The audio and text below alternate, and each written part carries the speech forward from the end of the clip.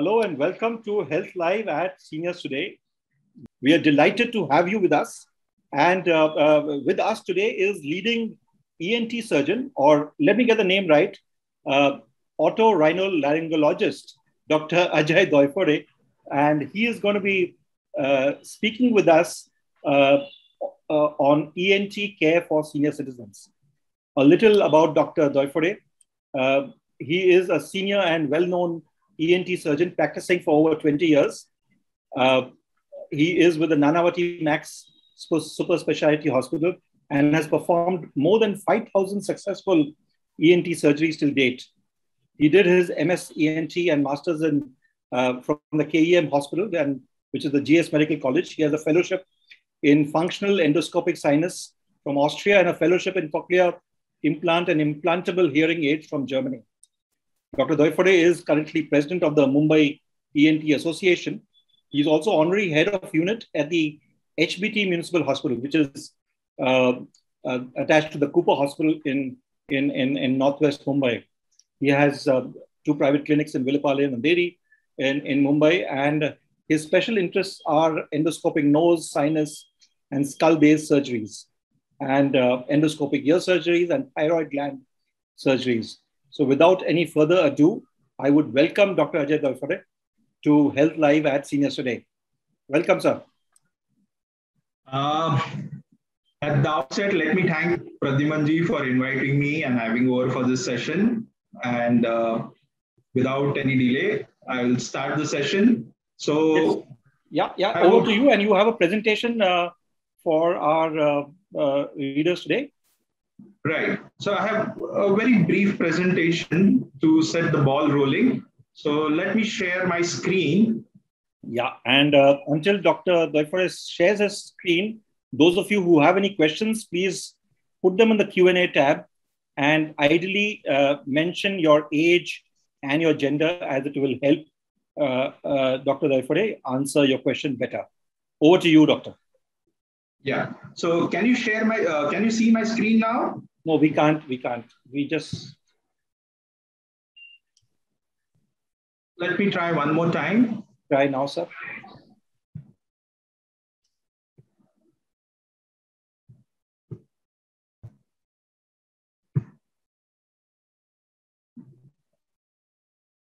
Can you see it now? No, we can't. One second.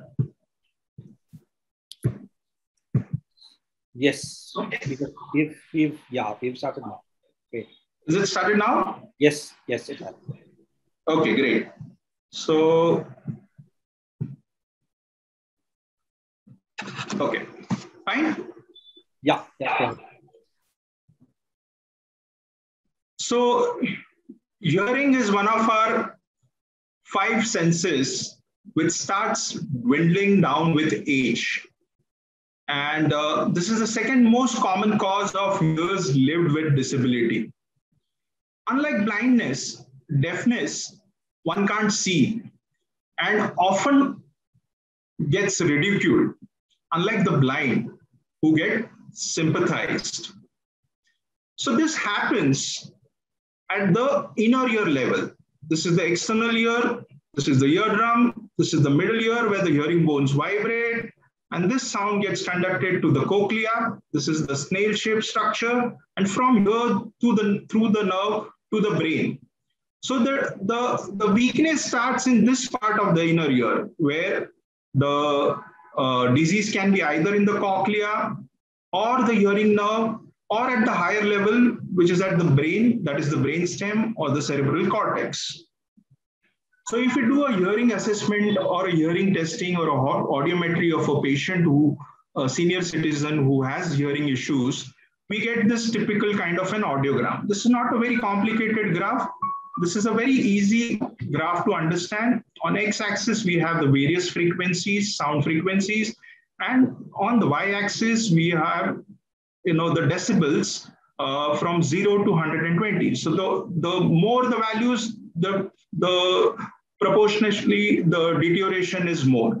So these are the low frequencies, these are the mid frequency, and these are the high frequency. In a characteristic audiogram of a senile deafness patient, the high frequency starts going down first. They can still manage with hearing without any conversational issues.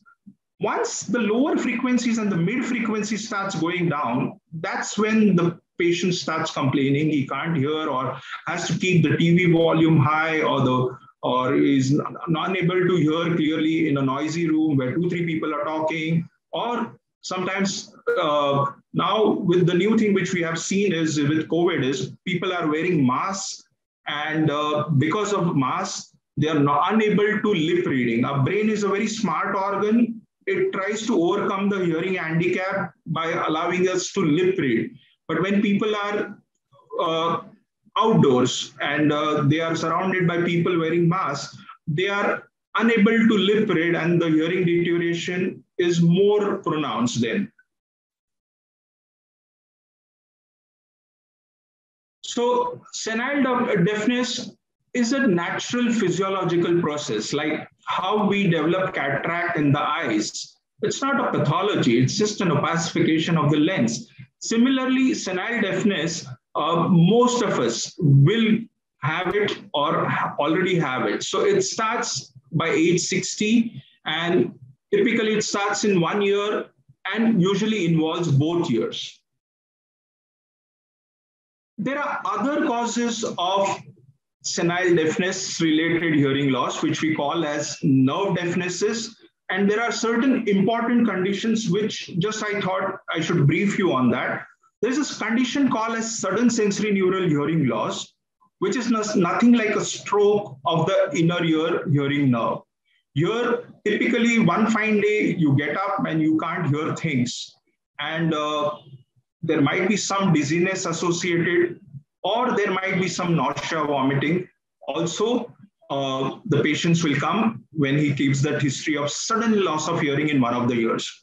And once we do an audiogram, we typically see the graph, which is, showing only hearing loss, which is significant, sometimes very profound in one of the ears. And this is an emergency medical condition.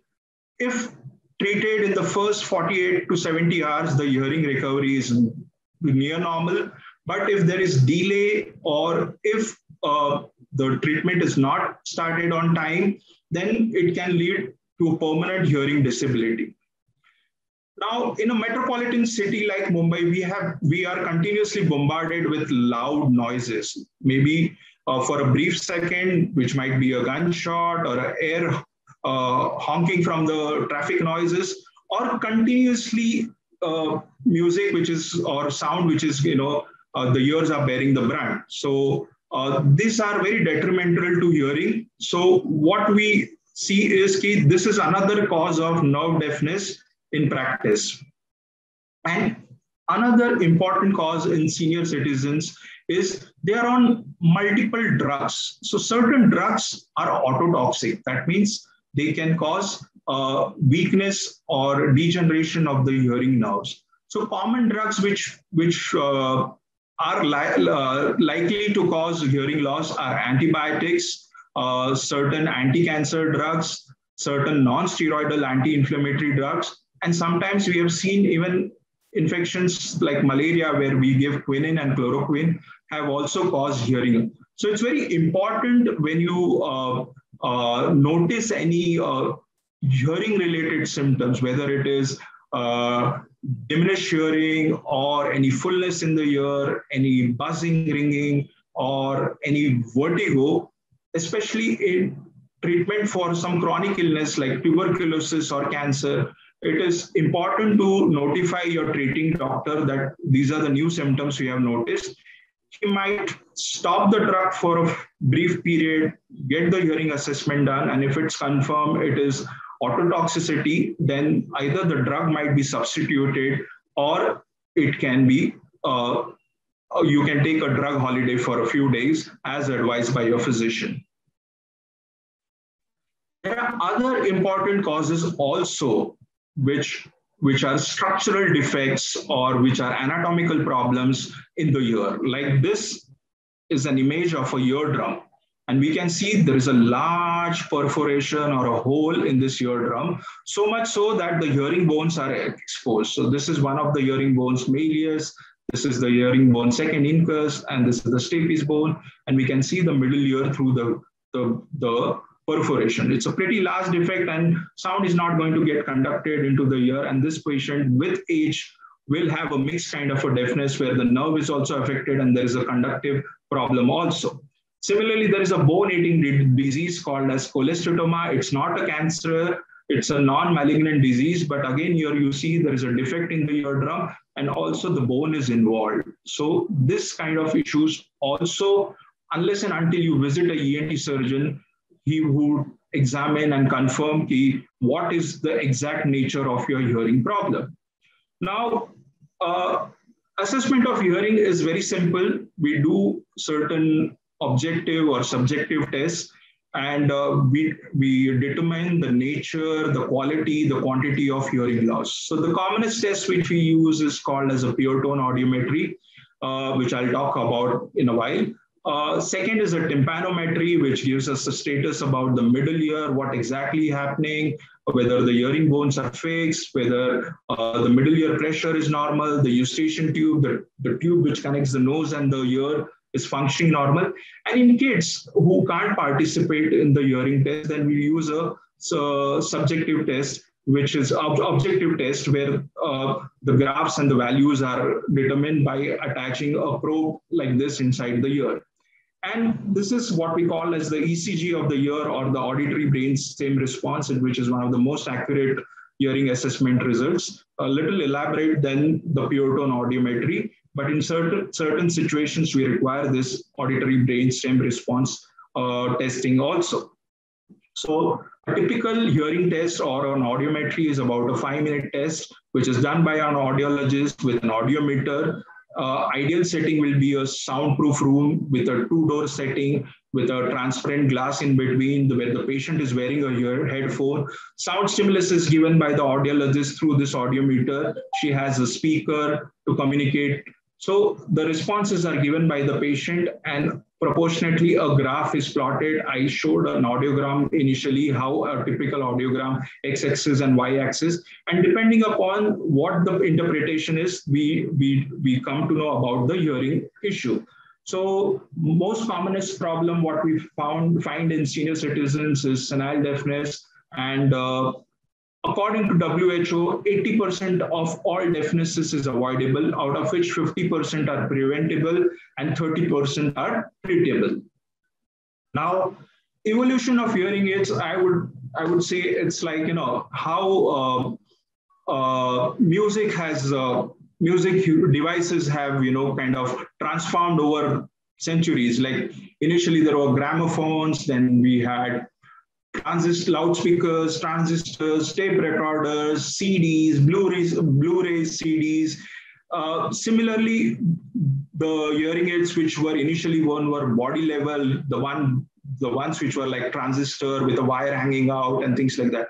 Now we have this most sophisticated and refined hearing aids which are almost invisible, or this smaller Bluetooth-like devices which women can hide under their hair and things like that.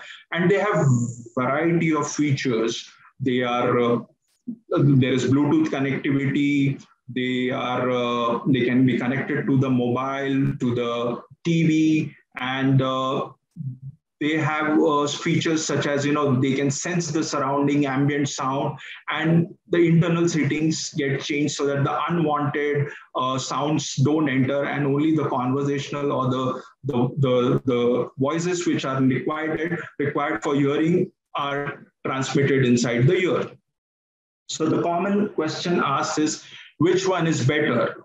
So which hearing aid? So it's like, you know, asking any electronic gadget, something like a smart TV, which one is better? There are different brands in the market and all serve the same purpose. So as long as you are satisfied with one of the brands and, you know, you've done a research about it, or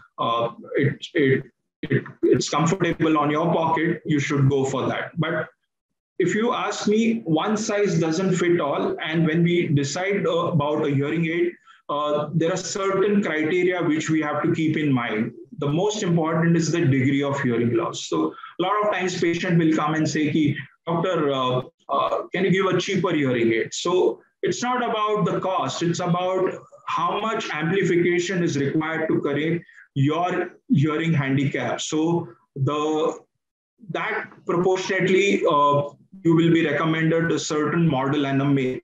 Then communication needs. A housewife and a CEO of a company, the needs are different. So obviously, you don't have to go for a very high-end hearing aid if you are homebound and things like that.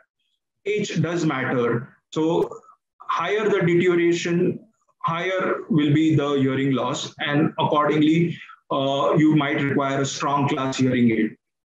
Then individual choices. As I said, somebody might prefer an iPhone, somebody might be happy with an Android base also. So similarly, once you are given a multiple option, you are the best judge to select your hearing aid. Now, what we see in practice is there is a lot of inertia and reluctance to wear hearing aids. And the biggest reluctance is, the social stigma, especially in women who even after 60 plus think, no, the person surrounding them or the family members may think, she is deaf. But this taboo I have seen only in Indian scenario. When I went to Germany and I was doing a fellowship, I used to see people wearing big cochlear implants, the speech processor or outside, and nobody used to battle an eyelid. I think it's more to do with our culture and things like that. I think a mindset change is required here, where we don't look upon patients with hearing aids or cochlear implant devices. So in Western countries, they don't give a second look, even if you're wearing a hearing device or things like that. So the taboo is definitely there associated with hearing aid. Resistance, like being in a state of denial. I can hear. See, what we are saying here is you are not tone deaf. Your sounds are reaching the ear, but the discrimination problem is there. So definitely that is not we call as, good hearing or something. So you will require aid to overcome your hearing handicap. And there are misconceptions about hearing aid. Like, मेरे नाना के चाचा ने hearing aid use किया था और वो sound here नहीं कर पाते, बहुत loud sounds जाती है. Yes, this was the initial problem with hearing aids when people were using analog hearing aids. Analog hearing aids used to amplify all the sounds. So if I'm sitting in a quiet room, so I would not get the ambient sounds also inside the ear. But with analog hearing aid, if you go in a noisy environment, you go on a road or you are in a crowded room, so all the sounds get amplified, and obviously you are not able to hear what you're supposed to hear, and patients would stop using hearing aids. So this problem has been overcome by digital hearing aids, programmable hearing aids, where selectively we can program the hearing aids according to your hearing requirements, so that the unwanted sounds are filtered and the pleasure of hearing is restored. The most important factor which I feel is they are costly, they are not indigenous, these come from Europe or US, and there is a certain price attached to it, and they are not covered in insurance. So a lot of senior citizens who are probably dependent upon their kids or on their pension, they are not able to afford this kind of hearing aids. But there are certain issues. If you have a hearing loss which requires a hearing aid and you're not wearing, then you can land up with certain problem. So that the hearing aids keep the nerve firing. So if you're not wearing the hearing aids, the hearing deterioration will continue to happen. So if you do serial audiograms and see, and if you're not wearing a hearing aid, it definitely shows a 5-10 decibel hearing loss over a period of years. So which is not a good thing. Second, obviously it gives you hearing and gets back to the social stream. Otherwise, patients who are not hearing, they kind of cut off themselves from a crowd or from social gatherings, thinking that they might be ridiculed or, they might be the laughing stock. So a sense of negativity, and these patients tends to get a little depressed. So that can be avoided when you start accepting and wearing a hearing aids. It is now, we have enough scientific medical evidence that patients who don't wear hearing aids, they are higher function, cognition, thinking, memory, all those are affected. They are more susceptible for certain problems because the nerve is not firing. That part of the brain where the sound is supposed to go, it becomes a little inactive. And if this inactivity spreads to the other parts of the brain, then you are at a risk for Alzheimer's and dementia. So the risk of dementia is 5 times if you're not wearing your hearing aid. So I would conclude this part about senile deafness by saying that blindness separates us from things, but deafness separates us from people. And this quote is from none other than Helen Keller, who was not only deaf, but she was also blind. And once she was asked if God was kind enough to give you one sense back, then what would you have? And she said, I would like to have my hearing back. Now, tinnitus is another symptom which affects senior citizens, and this can be either a whistling or a ringing, humming, buzzing kind of noise, differently described by different type of patient. Now, the most important thing to understand here is, again, it's a symptom, it's not a disease. So underlying pathology or cause needs to be investigated. One of the most important cause of tinnitus is senile deafness. So again, resistance to wearing a hearing aid, your deterioration of hearing nerve will continue. And so much so to a level where you will start getting tinnitus. And this is a very disabling symptom because we don't have any permanent treatment, or it's reversible. And this will definitely affect you so much so that your sleep can get disturbed. We've had patients in medical literature who have also committed suicide because of disabling tinnitus. So you should not reach a stage where you are resisting a hearing aid and reach a level where tinnitus starts developing, because as I said, we don't have any definitive medical management for this condition or a surgical treatment for this condition. The third most common problem related to ears is vertigo. So as we know, our ears, they not only help us hear, but they also help us to maintain balance. The inner ear has the balance sense organ. So balance is basically dependent upon our brain, our eyes, our inner ear balance system, and our joint and muscle sensations, which continuously are going from the left and right side towards the brain. When there is harmony, when there is symmetry, we don't experience any dizziness, any swaying, any wobbly sensation, and we maintain our posture. But if you start getting a spinning sensation of your own self or your surrounding, which is an illusion, this happens because of the balance system or vestibular system. And this is a very common problem which we see in elderly population. And this is again mostly because of aging of the vestibular system, but there might be other causes which can be also causing this vertigo. Again, vertigo is a symptom, it's not a disease. I know a lot of patients who come to me with, pride saying we have been diagnosed vertigo by our family physician. So I am like, okay, and the vertigo is because of, and they don't have an answer. And I've had patients who have been taking vertigo medications for 3 months, 6 months. The oldest, I have had a patient who has taken the same drug for 2 years, and so much so that anxiety psychosis has developed, and he's not ready to let go of the medicine. That he says, no, if I don't take the medicine, I feel I'll be very dizzy, uncomfortable, and things like that.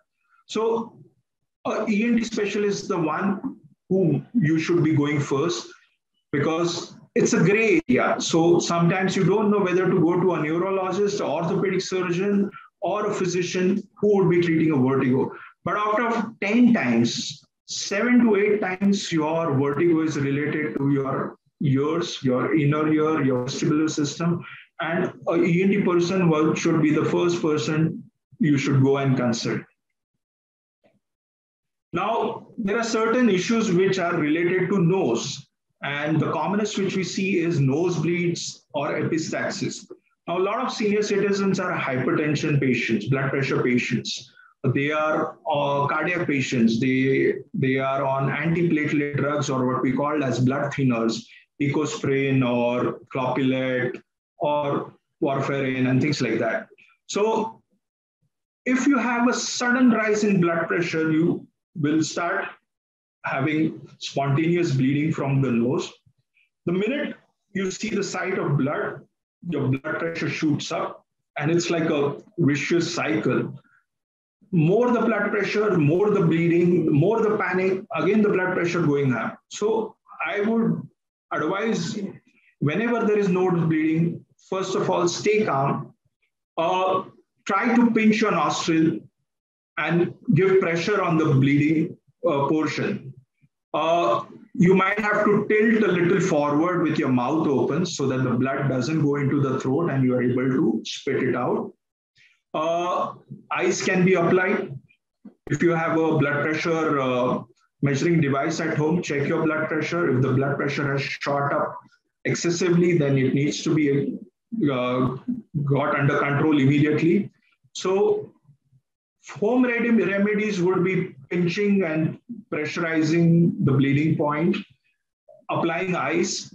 If still the bleeding is not stopping and there is excessive bleeding, then I would advise to push in a nice clean cloth in the bleeding nostril till the time you reach a close by nursing home or an hospital where you can seek immediate intervention. So the blood thinners don't help to clot the blood, and then the bleeding is more and more panic sets in. So my advice would be to stay calm, keep your pressure under control, don't miss your tablets.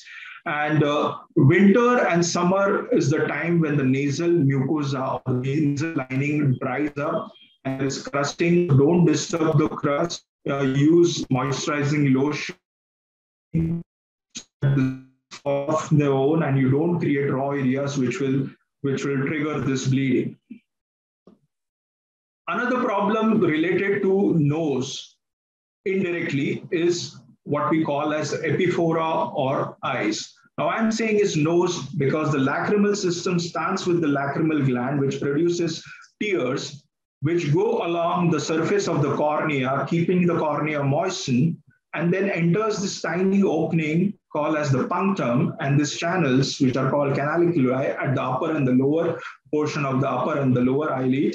And then it goes to a sac or the tear sac and gets drained inside the nose. So this is how the indirect connection is there related to nose. So this happens usually because there is blockage. It's basically a choking and a plumbing issue. So there is a drainage issue of the tears. These tears are going into the nose and into the throat. And it's a very insensible thing. But if there is blockage, then it gives excessive watering of the eyes and causes blurring of your vision. And most of the patients who require cataract surgery, the eye surgeon is not ready to operate the eye unless this issue is sorted. So this issue can be sorted by an eye surgeon or an ENT. Eye surgeon will do externally, giving a scar on the face, but an endoscopic ENT surgeon will go through inside the nostril and open up this drainage points so that even if any of this passage is blocked, the tear drainage is restored. And finally, coming to throat-related issue, the common issue which we see in senior citizen is what we call as acid reflux, laryngopharyngeal reflux, LPR, or also called as throat acidity. So here we see a endoscopic picture of the throat. This is the base of the tongue. These are the vocal cords. This is the trachea or the windpipe. And this is the region where the food enters into our stomach. And what we here typically see is reddishness of this portion in front of the food pipe opening. And this is classical of what we call as laryngopharyngeal reflux. Now, our stomach lining and our food pipe lining can bear the brunt of acid, digestive acid and enzymes and juices. But due to some reason, if this acid or the digestive juices come into the throat, it is not able to handle this chemical pH. And in that response, it produces mucus. And patients of typical of acid reflux will say if they have a sensation something is stuck in the throat and they have to keep on constantly clearing the cough, and they feel as if the throat is always choked up. So this is a very common issue, and all you need to do is a small endoscopy by an ENT surgeon. This is an endoscopy, a real-time endoscopy. I will just play this video. Here we're seeing a patient who's sitting in front of me. I'm holding his tongue and the endoscopic is going parallel to the tongue. And you can see the vocal cords and then this reddish areas and this typical granular or irregular areas, which is characteristic of the acid coming up in the throat. So this scopy doesn't take up even a minute, but it confirms the diagnosis. It also rules out other problems, tumors or any vocal cord paralysis or any neurological issues which might be causing this issue. So this is a very common problem, acid reflux or laryngopharyngeal reflux in front. And needless to say, snoring. This is ghar ghar ki kahani. Typical, the spouses think if there was a silencer, they could fit on their spouse's nose or throat. So some go to an extreme lengths also, and there has been, in Western world, there have been divorces because of snoring of the partner. So what happens in snoring is the airway, the passage, when we start breathing from the nose, it's supposed to remain open even during sleep. But during sleep, this passage, which is more like a muscular tube, it loses its tone and it collapses. And in addition to that, if you have any obstruction in this breathing passage, right from the level of the nose to the throat, so whether you have a deviated nasal septum, that is the partition which develops which separates the nostril, is crooked or blocking one of the nostrils. You have hypertrophic turbinates. These are sausage-like portions inside the nose. Because of allergy, they are swollen up. Or adenoids, which are very common in children. Even children snore, so which is obstructing your breathing. Then you have this obstructive sleep apnea, where your breathing stops for a few seconds. Even in a normal 7-8 hours sleep, we have this few millisecond, brief millisecond pauses where breathing completely stops. But if you don't have a pathological apnea, then the breathing is restored. But if you have a pathological problem, like an obstruction, or if the brain is not able to send signals to keep this passage open, what we call as central apnea, then you will land up with certain problems. And the commonest problems what we see about obstructive sleep apnea is daytime drowsiness. Like the body is supposed to inhale carbon dioxide and expel CO2, but because of this blockage, the CO2 is not expelled out, it remains stagnated in the body. And CO2 has a property to put you to sleep, induce narcosis. So these patients will fall at the drop of the hat. Sometimes you're just talking to this person and you suddenly notice that he has fallen asleep.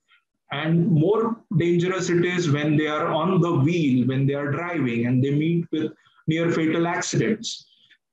This pushes to certain cardiac problems like hypertension, certain heart attacks. Most of us, we hear from, he passed away peacefully in sleep. Probably, if you would have been investigated, probably he might be suffering from obstructive sleep apnea. Those pauses, those brief pauses, probably in its case, got extended for a longer period, and the brain couldn't awaken that person, and he just stopped breathing and he had an heart attack.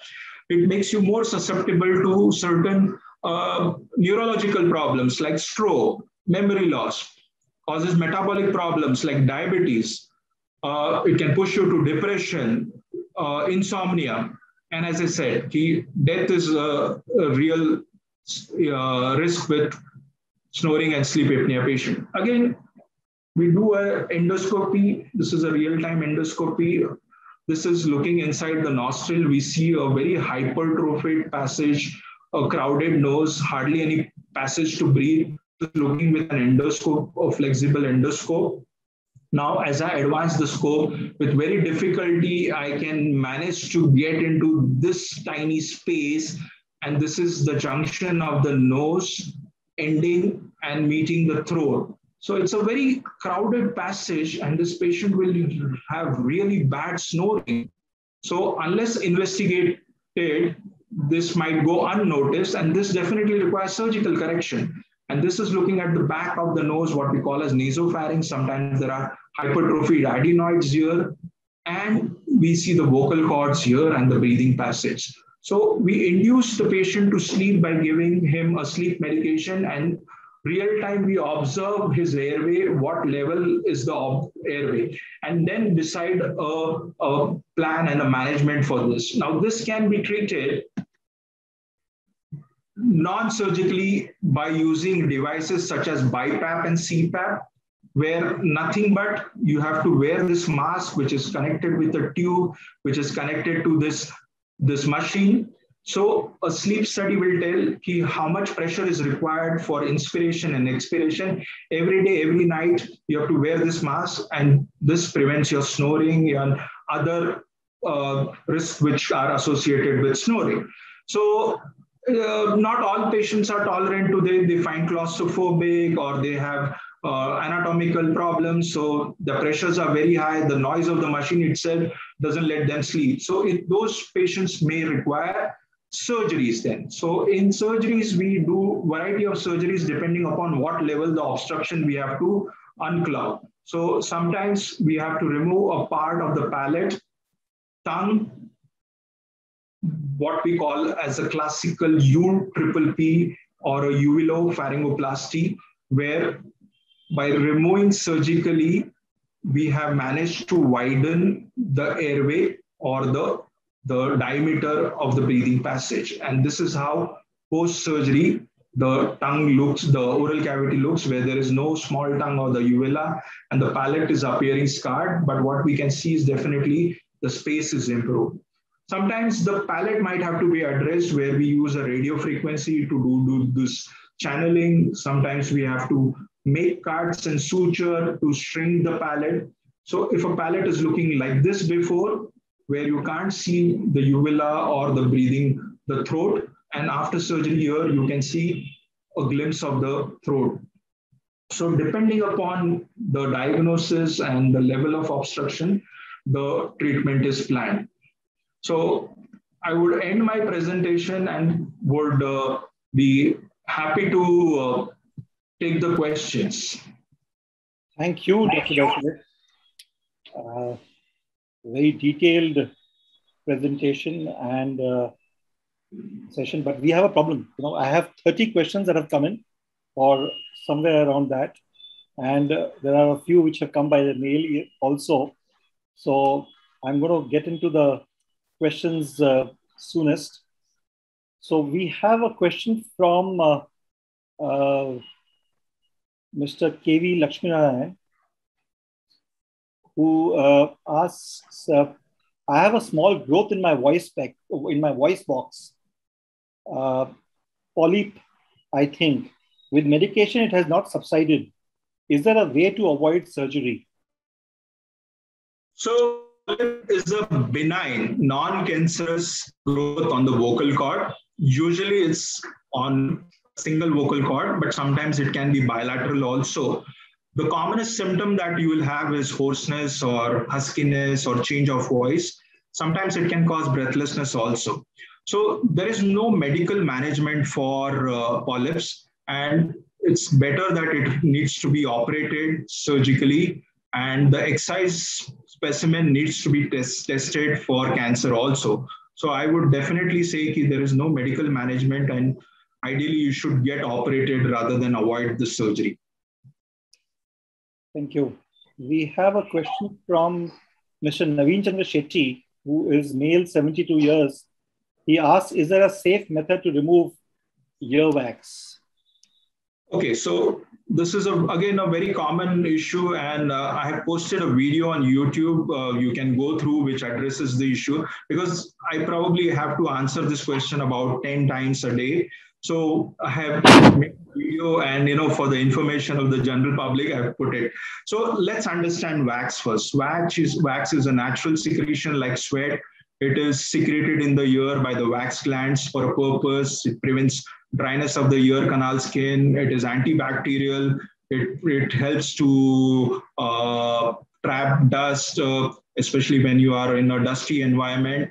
And it is produced on a daily basis, and it's got a natural auto cleansing mode also. So whatever is produced after its use, it gets excreted also without our knowledge, propelled by our jaw movements.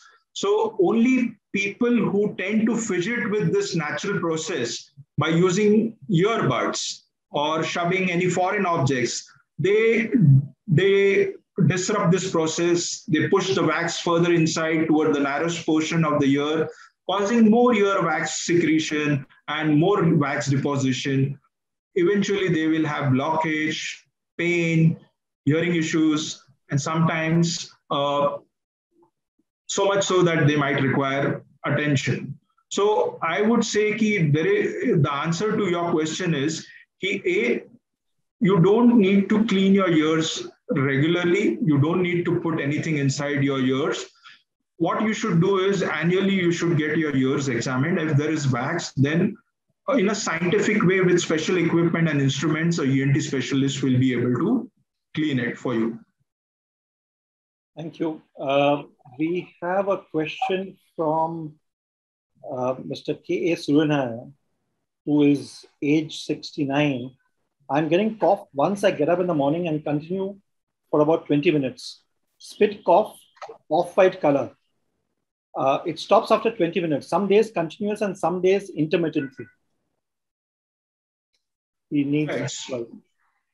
So we would need more history on that, but what I would would like to know whether he's a smoker or not, because the cough he's describing can be a typical smoker's cough also.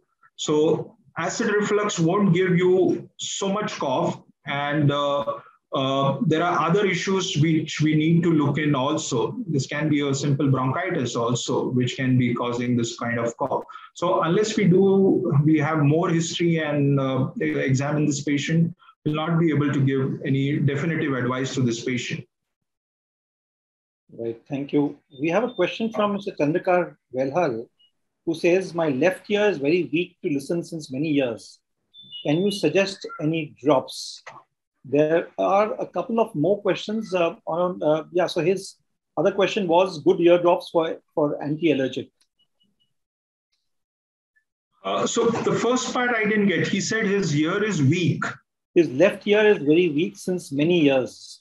Weak means he's unable to hear. Unable to listen, weak to listen, yeah. Right, and how old is he? He is... he hasn't mentioned his age. Right. So I'm assuming since we are addressing to this senior population, so this might be a age-related hearing issue, what we call as senile deafness. And yes, an accurate assessment will be done by an audiometry testing. And depending upon the hearing loss, if it's mild, probably it might be put in on some supplements. But if there is moderate to severe hearing loss, then as I've already mentioned in my talk, it's better and appropriate that a suitable hearing aid is worn so that not only the deterioration is arrested, but also other issues such as Alzheimer's and dementia are also kept at bay. Right. Thank you. We have a question from Mr. DJ Santa Maria. Could acid refluxes be the beginning of cancer? Yes. In the long run, if it's not it's been a very chronic process and it's not treated, yet it can definitely be a risk factor for cancer of the throat also. Right. We have a question from Mr. Shankar Chauhan, who is 82 years old. He says he has a problem of distance hearing and differentiating between two or more consonants. Yes. So what happens is once your speech frequencies are affected, speech frequencies are the ones where on an audiogram, we have an area which we call a speech banana, where your consonants and your vowels are falling. And if typically the graph shows that your deterioration is beyond the speech banana, then of course, then there is no way medicines or surgery can help you. Then probably you will require a hearing aid if you don't have any pre-existing ear disease or anything. Right. Thank you. We have a question from Asha Nigam, who asks, what are cyst-like structures on one tonsil? Yeah, so sometimes you see this yellowish or brownish soft bulges on your tonsils. These are fluid-filled swellings, which are again benign, non-cancerous, most of the time asymptomatic, but just because you have noticed them, then you start observing them more, and then sometimes anxiety sets in, whether any cancer is kind of, coming up there. So most of the cysts don't require any intervention, but if they are symptomatic or they are growing in size, affecting your speech or causing you discomfort, pain, or more so if the anxiety levels are high, then the only way would be to eradicate them is a tonsillectomy surgery. But as I said, most of them are harmless, benign. If you just do an annual checkup and keep a tab on them, you won't require any active intervention for them. Right. Thank you. We have, very many questions that have come in. I'm just taking some representative questions, and then we'll take on the others. We have a couple of questions on earphones. One is by Rajesh Verma, who says, can I use earphones if I have moderately severe hearing loss? He is 70. There's another question from someone who's an anonymous attendee who asks, is it okay to use earphones like the ones we use for mobile phones, or is it harmful, especially the Bluetooth variety? And there's a third question, which is also there from Naveen Chandra Shetty, who asks, which is better, wired headphone or wireless? Right. So all these are probably, related to wearing hearing devices, the headsets or the earpods, whether wired one is better or wireless is better. So the concern here is whether using excessively the mobile phone or being on the phone continuously affect your hearing or no. So what we advocate is a simple 60-60 rule. When you have to attend, say, long meetings, or when children have to attend online classes. So if you have to hear with a hearing device in your ear, so a better one would be the one which stays on the ear rather than goes inside the ear, because the sound pressure level is low when it rests outside the ear rather than it goes inside the ear. And then we follow a rule called a 60-60-60, 3 times 60. So 60 minutes continuously you can use your devices, whether those are headsets, earbuds. The ones which wire is better than the Bluetooth one. They tend to cause less sensorineural or high frequency hearing loss. You can use continuously for 60 seconds, but 60 minutes, but after 60 seconds, you take a break of 60 seconds minimum. Not only it helps to recover the ear, but sometimes if you're using the device, your earbuds, which are going inside the ear, they tend to cause irritation of the ear canal skin and causing ear infection. So you get a breather from that. Also, the last part of the 60-60 is you don't keep the device volume for more than 60% of its range. So whether you use it, be it a laptop or a mobile, so you follow the 60-60 rule, and I don't think then you should have this hearing issue related to using excessively any device. Sorry, what was the last thing which you said? You don't keep it the volume to 60% of the range of the device volume. So you don't keep it excessively high. Like teenagers, they like to hear music with high volumes, so which is very detrimental for hearing. So even the mobiles give you a warning. You have a flash on your screen, the volume is too high. So the device volume should not be more than 60% of his full range. Right. Thank you. This is very valuable information as well. This is a question which you answered in a sense with on tinnitus. This is by Mr. Chandrakant Vehral again, who is age 76. He says, why does the tinkling noise comes in both the ears? This is persisting for many years. Yeah, so there are other causes of tinnitus also apart from age-related hearing loss or presbyacusis. So one needs to investigate that. So if he is having any other associated symptoms, like a Meniere's disease patient who has a vertigo issue will not only have hearing loss, but he will have tinnitus also. Similarly, if a patient is taking ototoxic drugs, so then he might be having this tinnitus which is there. So the first and the foremost investigation one should undergo after an ENT examination is an audiometry test. If the graph confirms there is degeneration of the nerve by the typical pattern of the audiometry report, then depending upon the hearing loss and depending upon the cause of the tinnitus, appropriate treatment will be advised. But most of the times, the tinnitus, like senile deafness, is irreversible, permanent, and it can be really disabling.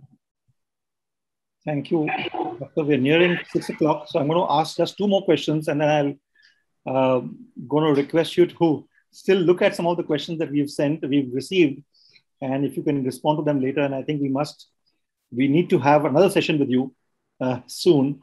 There's a question from Mr. Gurdeep Straw. He's yet again one of our regular readers. Why is there dryness in the throat? He is male, 65. Yeah, so there are multiple reasons, common reasons for dryness of the throat. The first and the foremost is if your breathing is not happening the normal way, if you don't have nasal breathing, where the nose is supposed to filter and humidify air, and then it is supposed to reach your lungs. So this we see commonly when patients undergo nose surgery. They are breathing through your mouth and they develop dryness of the throat. So one should find out if there is any blockage in the nose which is obstructing the typical normal physiological nasal breathing. Second would be dryness of the mouth related to decreased salivary production. So with aging, the salivary production also tends to diminish, and then that can be. Certain diseases, certain medications also can cause dryness of the throat. So these are some of the common situations where there can be dryness of the throat. And if your water intake itself is inadequate, dryness of the throat might be the first pointer that enough hydration is not happening. Thank you. Doctor, you had mentioned that one needs to do annual checkups for the audiometric tests. Now, there's a question from Mr. Naveen Chandra Shetty. He says, are the usual audiometry tests that are conducted in the senior citizen medical test packages, which are offered by diagnostic labs and many hospitals, are they good indicators? So the only thing needs to be seen is if the ambient sounds are not high during testing, then those health packages of audiometry tests should suffice. But I have seen that not most of the diagnostic centers are well equipped with a proper sound treated or what we call as a soundproof room. So you might get erroneous results. And also, since it's a subjective test where the participation of the patient is equally important, if the responses are not accurate, then there might be an error in the report. Right. Doctor, we'll take one more question from Meenal Bajaj, who says she has eye pressure and pain all around her cheek, eyebrow, temples, so can't watch TV or video call. Kindly say why. So a couple of things come to my mind immediately after hearing such typical history. A is sinusitis, and second is migraine. So if she has typical history of colds and the pain is associated during the active episode of cold, then probably it will fall in the category of sinusitis. But no, if she has more of headache or, when she's stressed or anxious and this pain comes up, then it will fall more in the migraine variety. Doctor, we still have several questions that are there, perhaps around 20 questions that have not been answered. Sorry, I overshot the time in my presentation. Okay. I'm going to ask you to come once again to our for our health session, because you've seen the kind of questions that have come in, and these are all genuine, and almost all of them are senior citizens. So, and these questions. So maybe we can do a part 2 where the presentation is already there, so we can just take the questions directly in the next session. That's right. That's right. We will. I'll take you up on that. But thank you very much, Dr. Doiphode, for your time. Excellent presentation and excellent session that we had. I must tell you that this was a special demand that we had from our regulars here, and some people who came in last time. They said that we want a session on ENT, so we have addressed that. I must thank the folks at Nanavati Hospital who have helped facilitate this session. So thank you very much again, Dr. Doiphode, for this session and for speaking to our readers and attendees here. We will be back once again next Saturday with another session of Health Live at Seniors Today. We're going to have Dr. Prasanna Shah, who will be addressing us next week, and he is going to be speaking about endoscopy and colonoscopy. This is next Saturday, that is September 4th at 5 p.m. So please be there. And once again, Dr. Doiphode, thank you for your time. It is 1.5 hours valuable time of yours on a Saturday evening. And to all of you here, thank you very much. And we'll meet once again next week.